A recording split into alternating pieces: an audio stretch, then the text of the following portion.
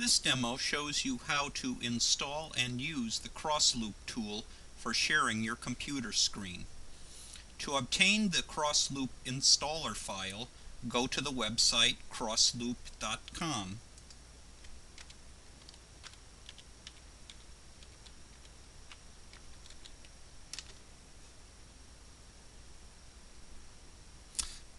The screen has a large green button that invites you to download the tool.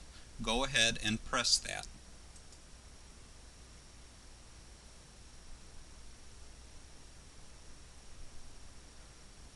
Acknowledge the dialog to save the file.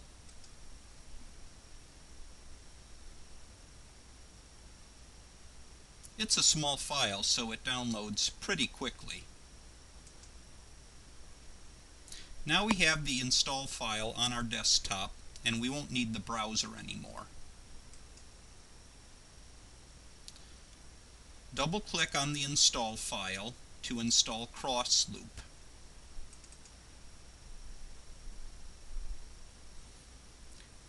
The language you want will probably be English. Continue on through the installation dialog. Accept the agreement and continue.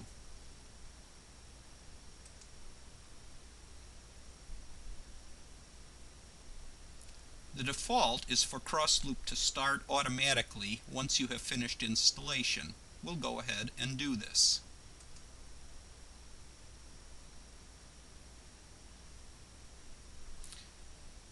When the Crossloop tool starts up, it shows you your login name and your computer name. If you want to get help from someone, you have to host a session, so click on the Host tab. It will give you an access code number that you need to share with the party who wants to share your screen, so just tell them what it is. Give me a moment while I type this code into my other computer. Now click on Connect to start the session. You may have to wait a little while for the connections to be made. Crossloop will give you a final prompt to be sure that you want to do this. Go ahead and click on Yes.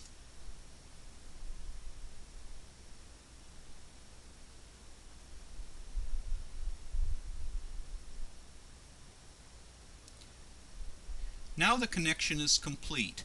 Both you and the other party has access to your computer. When you're finished with the session, just click on Disconnect.